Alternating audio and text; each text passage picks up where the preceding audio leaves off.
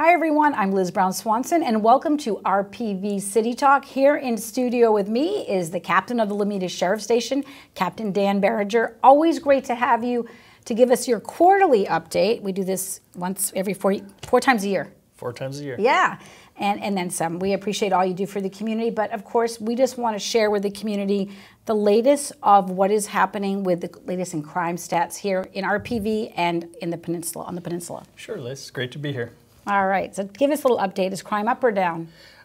With the quarterly stats, it was about the same as the year before. One thing to note, we had the same amount of residential burglaries during the quarter, 28 for the city. However, 11 of those burglaries occurred on one weekend at a condominium complex that was under fumigation.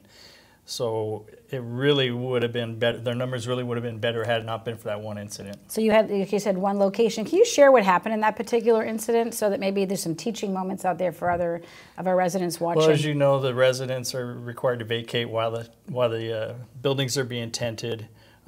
Security is a good idea. They did have on-site security. However, sometime during that weekend while everyone was gone, 11 units were broken into and there was some property loss. And you know, we were talking, because I was just saying earlier before the show started, if I had my house fumigated, I probably wouldn't have thought to taking all my valuables up, but you say you absolutely want to do that. You want to take cash, jewelry, silver, you know, any small valuables out of the home. And the city has a great program. They have a vacation loaner program for cameras, and they will put a Ring camera or loan the resident a Ring camera to put inside your house, which is motion activated. And if there was movement, it would notify the owner via cell phone. And those cameras have been super effective, right? I know the Ring program, the city and the Sheriff's Department, you teamed up so that the city actually got incentive programs, discounts. They're not that expensive to install, but they can make a huge difference in helping you catch whoever is... They're a great investigative tool. Burglarizing a home. Excellent. Are you seeing any particular trends, though, with crime on the peninsula right now? Well, unfortunately, as I've mentioned many times in the past, we are still seeing thefts from vehicles. So I just encourage residents not to leave any valuables in your car, especially if you go to a park or the gym or go hiking. You don't want to leave any valuables in your car, especially in plain view. It's all the obvious thing. But in general, how safe are we? I know everybody's been more concerned than ever, I think, about the safety here in the peninsula. We had our guard down for years. But if you had to put it in perspective, are we still considered one of the safest places to live in the state? The peninsula is a very safe place. You got to keep it in perspective, and you have to secure your valuables in your home. So. One thing that the Sheriff's Department and you offer at Lomita Station to help keep the community safe is home safety audits. And what is that all about, and how does that program work? We will have one of our deputies or sergeant come out and audit the security features of each home that request it and make recommendations. And we're doing that on an ongoing basis. And so if anyone's interested, you can contact Sergeant Doug Shive at 310-891-3227. So how do you, like, what are they looking for? You know, bushes blocking windows, lighting, you know, the things around the home, security cameras, that type of thing. Right, to make sure you have those kinds of things and make sure when they show up that your doors are locked. That's correct. That's the starters, right? We got to be vigilant and take care of our communities, and we always have that saying, if you see something, say something. And if you do leave your car parked on the street, it's always a good idea to take that garage door opener out of the car at night, because that's an easy way to access your garage. We started out the show with talking about where the crime stats are right now in the community, but how about in terms of crime prevention, your success stories with the Sheriff's Department in terms of solving crimes? We've really worked with the city well since my tenure started in Rancho Palos Verdes. The city council has been very supportive, and the staff has been great with these programs for crime prevention. And we're paying off dividends. We're seeing the crime rate and property crimes actually decrease. Well, again, thank you for being on it. Of course, the crime that shocked the entire peninsula was the unfortunate murder that took place of an RPV resident, Susan Leeds, back in May during the middle of the day at the promenade on the Peninsula parking garage. And just if you could update the community, the status of the investigation, which is still an unsolved case. Yes, homicide investigators are still working diligently on it. They're moving. I talked to the lieutenant last week. He said they're moving in a positive direction forward, and they anticipate it will be solved. And in terms of when that all went down, I mean, everybody was so scared to even go back to the mall and all of that. So what kind of steps do you think that has been taken in the community by your department to ease community fears, as well as like extra security maybe at the mall? Can you share anything about that? Yeah, the malls worked with us. They've opened a sheriff safety center that we staff with volunteers, and deputies can go in there and write reports and just provide more visibility for the mall.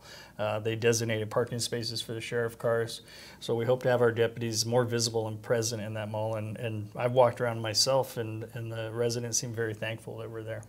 And another way that you're trying to help educate the community is on Thursday, which is September 20th, there's going to be what's called a situational awareness seminar that is being co-sponsored by your department and all the cities on the peninsula participating. It's at the Norris Pavilion, and there's several sessions. Talk about how that event is called to help improve public, to learn about your own safety. Yeah, they hired a very dynamic speaker, Eric Franco. He's done other seminars in the city, and there will be 2 sessions, one at 4 p.m. and a second at 6:30 p.m. So do you need to sign up? No. It's open to the public. It's open to the public. And it's called a situational awareness seminar. So what kinds of things might you address? It's probably going to be personal safety and being aware of your surroundings.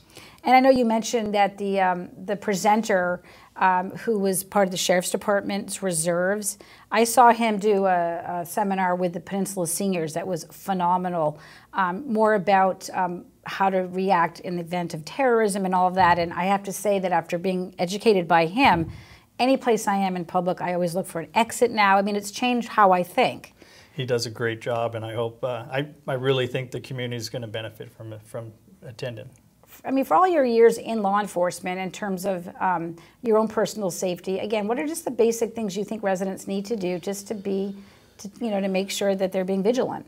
Always be aware of your surroundings and report any suspicious activity to us right away. Anything that doesn't feel right is probably not right, and give us a call.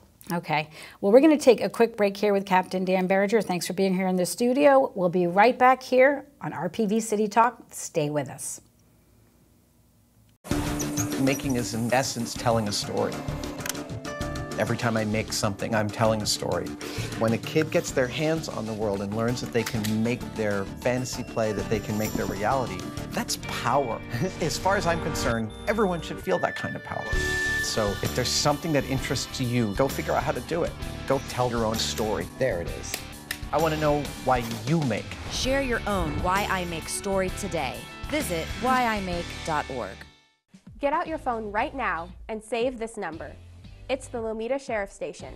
That's your local police. 310-539-1661.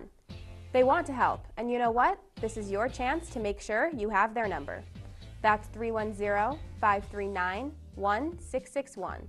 Your local sheriff station wants to keep you safe, and they want to hear from you. They want to know if there's a strange car in front of your house. They want to know if you're worried about a solicitor that came by, knocking on your door, and you had a funny feeling about them. There's nothing wrong with having the sheriff come by and check your house, whether you're home or not. That's why they're here, to help. The Lomita Sheriff Station wants to know when you're out of town, because they know that the burglars want to know. Help your local sheriff station be one step ahead of the burglars. Let the police know first when you're not home, and they'll keep an eye on the place for you. It doesn't hurt, and it's free. Take out your phone right now. You're probably on it right now, Googling something, or reading someone's post about their kid watching a silly cat video. So take less than a minute and pop this number on your phone. 310-539-1661. It's your local sheriff station, and they don't mind swinging by. If you have a funny feeling about something, call them. They want to hear from you, and they want to keep you safe. Here you go, last chance. 310-539-1661. 310-539-1661. Welcome back to RPV City Talk. I'm Liz Brown Swanson here with Lomita Sheriff Station Captain Dan Beringer. Again, thank you so much for taking time out of your busy schedule to help the residents. You know, it's all about public safety. You meet quarterly with the Peninsula contract cities that you work with, the Regional Law Enforcement Committee, and you meet in Rolling Hills, and it's open to the public. Was it the second Tuesday each quarter? Or Thursday? Thursday. Second Thursday of each quarter. You met in August. You'll meet again in November. So if residents are interested in attending, the next one's in November. But the last one, what you kind of discussed some of the stats that we discussed. So what were some of the issues that you addressed when you meet with all the local elected leaders? Well, we address the quarterly crime stats for each city, as well as traffic enforcement, number of car accidents, or enforcement index as well. So is there anything in particular that came up at your last meeting that was paramount? We did an update on, at the request of Mayor Brooks in May, a subcommittee was formed with all 4 peninsula cities, including the mayor from each city, the city manager, and the chief of police from Palos Verdes Estates, and myself, regarding the way information flows when an emergency occurs and protocols in place. So the subcommittee has been working hard and reporting back on that. Well, it's always important to have the communications chain organized and figured out. And I know part of that was in the wake of what happened with the murder case back in May in terms of how the information went out. Correct. So what is the chain of command? When something happens, a crime that you need to report to the city leaders, how does that happen? Well, if the crime occurs in the city that the crime occurs in, that city is going to have the lead and work with me, and it could be the school district as well on getting that information out. Okay, well that was a lot to accomplish. Any objectives for your upcoming next meeting in November? Any other tasks they put you on? Not yet. We're going to report back to some of the other cities about the success of RPV's Ring camera program. Okay, it's back to school time. And the kids are back in, and obviously things are busier with the hustle and bustle of back to school. And I'm just wondering, for your team, how you work with the schools, the sheriff's department, as well as with the students. Well, a number of ways. One is traffic. Traffic around the schools is always a concern in the morning and the afternoon during drop-off pickup times. We do have extra enforcement out there, so I'd like to remind all the parents to obey the laws and be careful around. There's children on the sidewalk, and you never know when they're going to dart out in front of a car, so you have to be very vigilant when dropping off and be patient. Right. Do you actually do any kind of education, though, at the campus with the kids, just about all kinds of issues? We do have corps deputies who make their rounds and visit the schools with the kids. In August, the school district co-sponsored with us an active shooter training for the entire staff of the Palos Verdes Peninsula Unified School District. It was about 1,350 employees went through that. Fabulous. I know when my own kids went through the school district, there was every now and then, your school was in lockdown. And these kids, unfortunately, they have to be ready. They fortunately need to learn how to be ready, but it's scary. Unfortunately, yes. So, well, glad that you are on that. Rancho Palos Verdes has, for some time, the current council has been very proactive in building the resources for your department, spending extra money when needed for extra patrols, extra cars. Talk about the beefed up security, how that's worked. Well, it's increased our response time, and the community feedback has been great. We've focused enforcement on the switchbacks, on certain traffic issues on PV Drive South, and it's been very positive, as well as the preserve deputies. Your deputies are in the preserve, and what are they out there looking for? They're out there looking for anyone breaking any of the rules of the preserve, including after hours. I know this weekend they were very late into the night patrolling the preserve for people who were in the preserve unlawfully after darkness. Okay, well, I know because I live right by Ladera Linda. You just don't know what's going to happen up there. Good. The other thing I was going to ask you about is the ALPR cameras. We've mentioned them before. That program that's taken place in the city and peninsula-wide. I don't know how many are now installed. Are they all installed? They're not. They're moving into the next phase to install cameras in the Eastview area, and the city staff is working diligently on that and on placement and infrastructure for those cameras. And of course, what those cameras are doing, they're reading license plates. Correct. And how does this information help you? Well, we've located over 100 stolen vehicles since it's been implemented and made numerous arrests, and we also use it as an investigative tool when a crime occurs. So it literally is stopping criminals in their tracks. Absolutely. So it's been effective. How can our community help you more do your job? How can we help law enforcement? As I stated earlier, it's just if you see something, say something, give us a call. If something looks out of place in your neighborhood or your business, if someone's acting suspiciously, call us right away. And I know you've been in law enforcement a long time. In Lomita, you were here earlier in your career, and you've worked in different communities. If you were to kind of grade the peninsula, I mean, this is a very active community. Do you find that with all the neighborhood watch groups that we are doing a lot to help you? It's a very active community, and there's a lot of citizen participation. Just watch a council meeting, how many residents show up and be involved. They're involved with it, and it's great. And of course, you're very involved in the community. We just had our city's 45th anniversary celebrations, and you were there representing, of course, and referencing the fact that when this city incorporated 45 years ago, the Lomita Sheriff Station wasn't even built. No, it opened in 1975. And you were still in elementary school. We were talking about that. But on that subject, how are you doing at the station in terms of your staff? Or I know that there's a lot of recruiting going on within the Los Angeles Sheriff's Department. The department is still hiring sworn personnel for deputy sheriff positions. We have about 600 openings still that they'd like to fill, and it's a very aggressive marketing and hiring campaign. So if anyone is interested in a career in law enforcement, the Sheriff's Department is a great place to embark on that, and you can just go to the Sheriff's Department website at careers.lasd.org. Okay. I'm looking to the rest of this year. Any big challenges you're seeing for you as captain and keeping us safe here on the peninsula? Well, as we talked about, school did start, and the focus is going to be on traffic enforcement around the schools and keeping traffic moving. We have a lot of construction going on the peninsula right now, and it's always an issue. Yes. And as we kind of wrap it up here, I always like to ask you sort of if you have any special announcements or want to share really what you're enjoying most about this job as the leader of the team.